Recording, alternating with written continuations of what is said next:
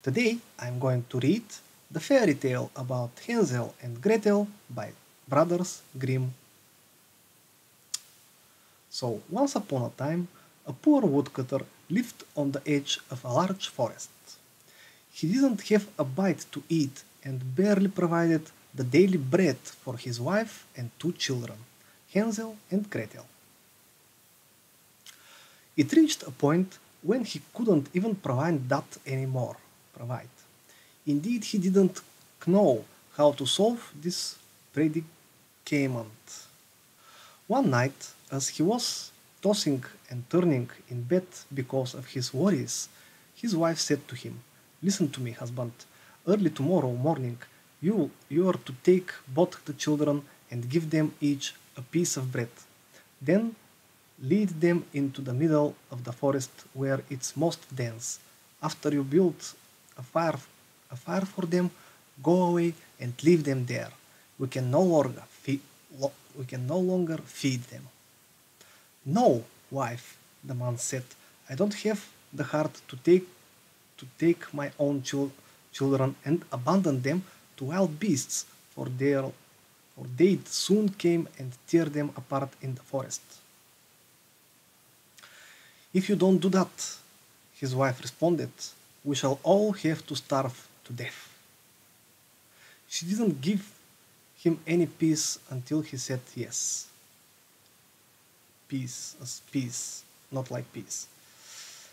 The two children were still awake because of their hunger, and they had heard everything that their mother said to their father.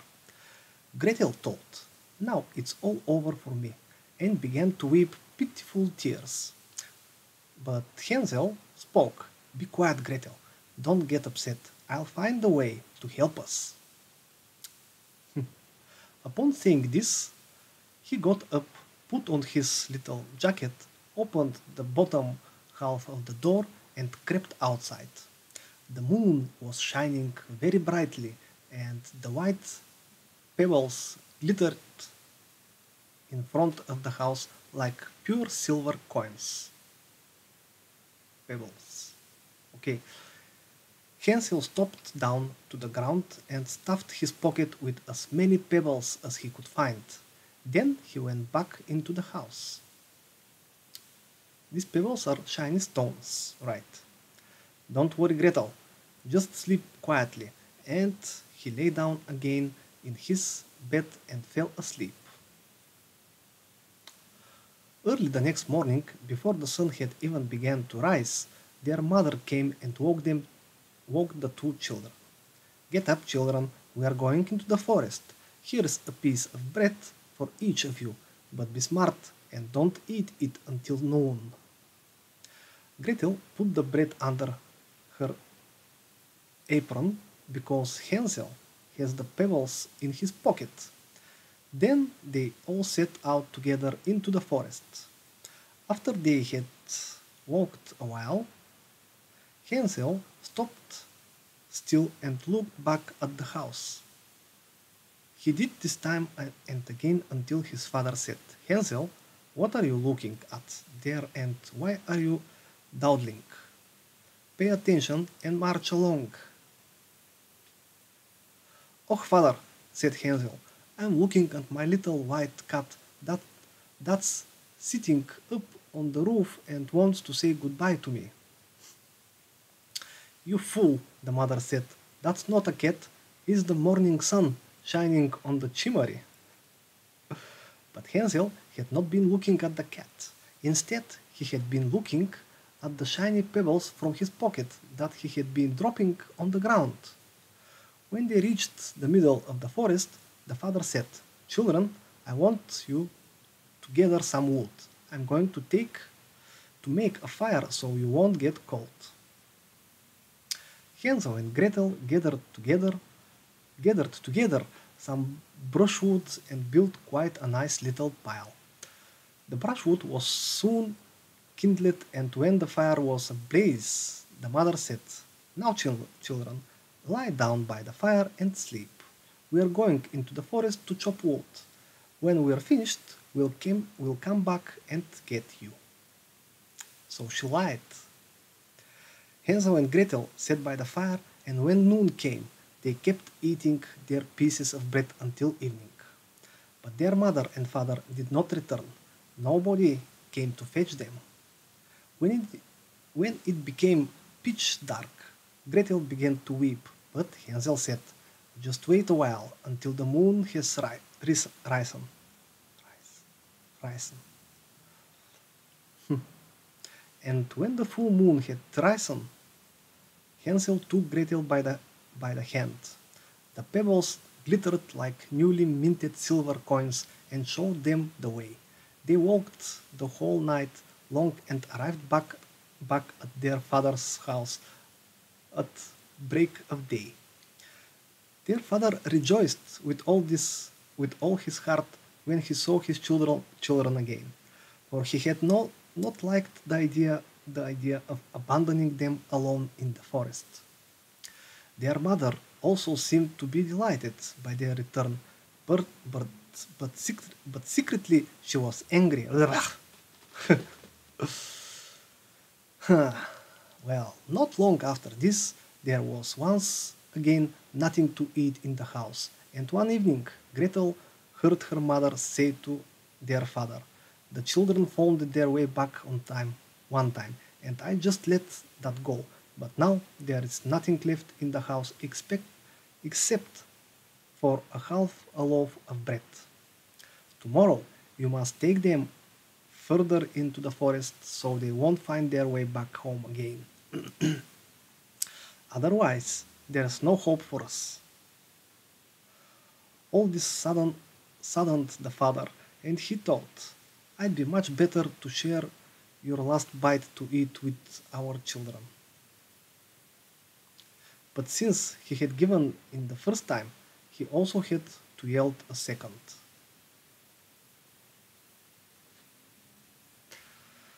Um,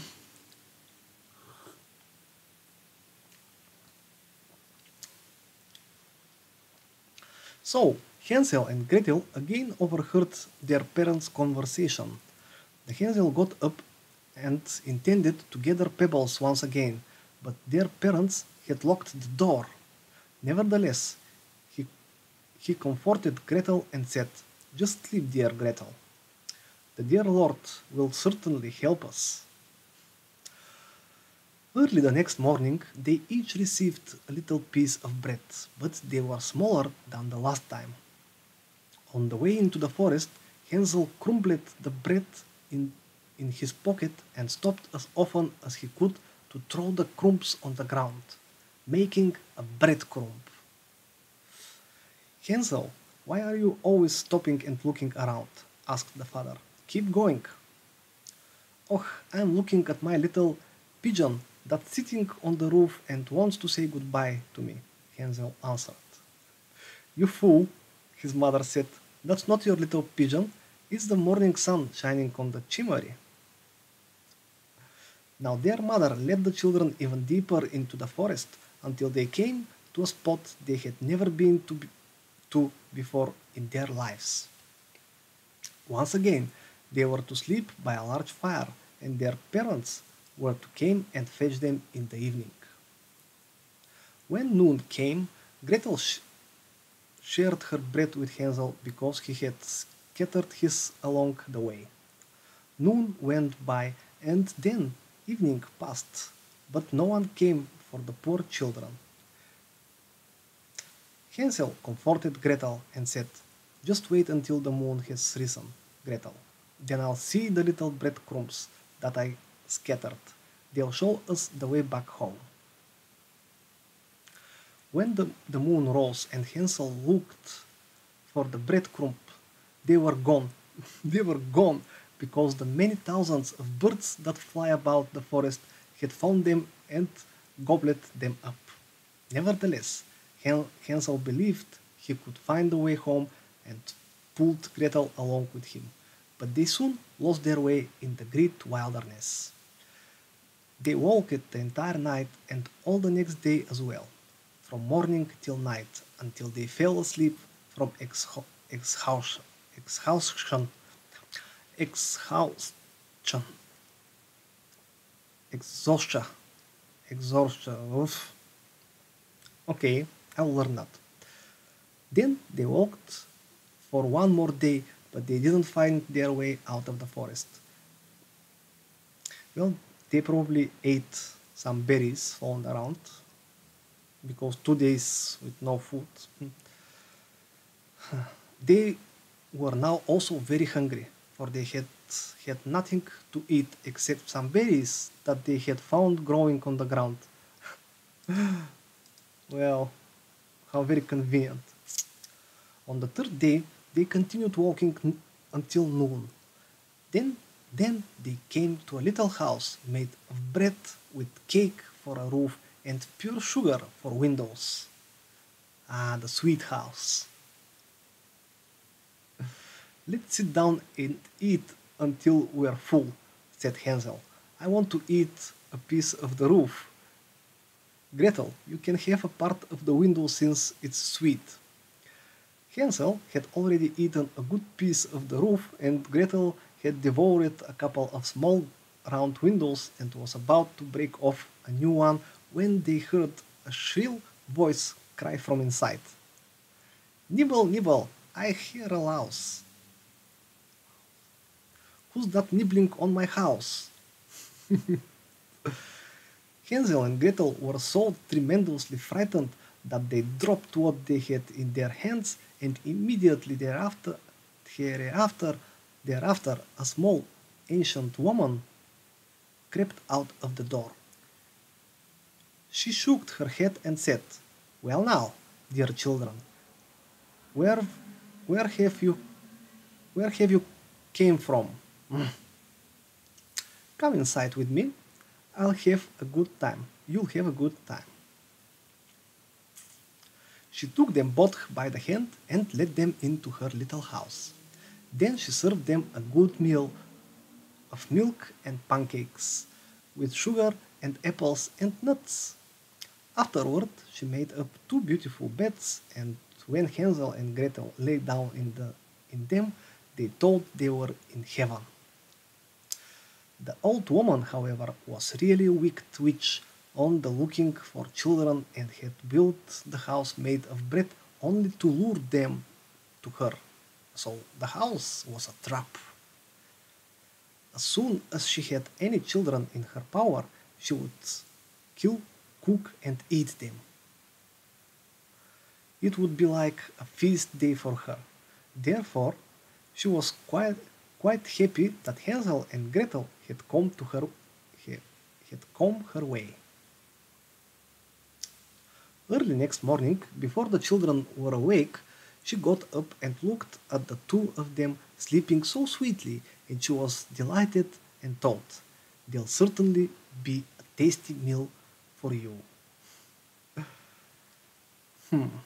Then she grabbed Hansel and stuck him into a small coop, and when he woke up, he was behind a wire mech used to lock up chickens. In the chicken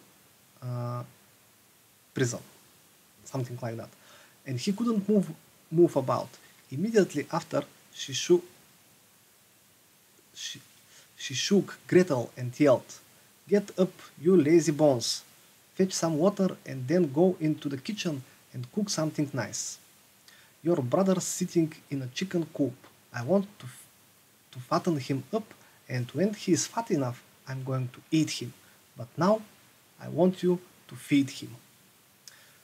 So, what will she eat? More fat? Gretel was frightened and wept, but she had to do what the witch demanded. So, the very best foods was cooked for poor Hansel, so that he would become fat, while Gretel got nothing but croup shells. Every day the old woman came and called out, "Hansel, stick out your finger so I can feel whether you're fat enough." However, Hansel stuck out a little bone, and the witch was continuously puzzled that Hansel didn't get any fatter. One evening, after a month has passed, she said to Gretel, Get a move on a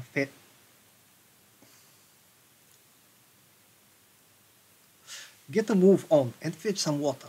I don't care whether your little brother's fat enough or not. He's going to be slaughtered and boiled tomorrow. In the meantime, I want to prepare the, the dough so that we could also bake. So Gretel went off with a sad heart and fetched the water in which Hansel was to be boiled. Okay, early the next morning, Gretel had to get up, light the fire, and hang up a kettle full of water. Make sure that it boils, said the witch. I'm going to light the fire in the oven and shove the bread inside. Gretel was standing in the kitchen and wept bloody tears and thoughts. It would have been better if the wild animals in the forest had eaten us. Then we would have died together and wouldn't have had to bear this sorrow, and I wouldn't have to boil the water that will be the death of my dear brother. Oh dear God, help us poor children get out of this predicament. Predicament. Then the old woman called, Gretel, come right away over here to the oven. When Gretel came, she said, look inside and see if the bread is already nice and brown and well done. My eyes are weak. I can no longer see so well from a distance. And if you can't see, then sit down on the board and I will shove you inside. Then you can get around inside and check everything. The witch wanted to shut the oven door once Gretel was inside, for she wanted to bake her in the hood oven and eat her too. This is what the wicked witch had planned and why she had called the girl. But God inspired Gretel and she said, I don't know how to do it. First, you show it to me. Sit down on the board and I will shove you inside. And so the old woman sat down on the board, and since she was light, Gretel shoved her inside as far as she could, and then she quickly shut the oven door and bolted it with an iron bar. The old woman began to scream and groan in the hot oven, but Gretel ran off, and the witch was miserably burned to death. Meanwhile, Gretel went straight to Hansel and opened the door to the coop. After Hansel jumped out, they kissed each other and were glad. The entire house was full of jewels and pearls and eatings, maybe, so they filled their pockets with them. Then they went off and found their way home. Their father rejoiced when he saw them again. He didn't spend a single happy day since his children had been away. Now he was a rich man. However, the mother had died. Very convenient. And this is the fairy tale for Hansel and Gretel. That is for today. And until next fairy tale.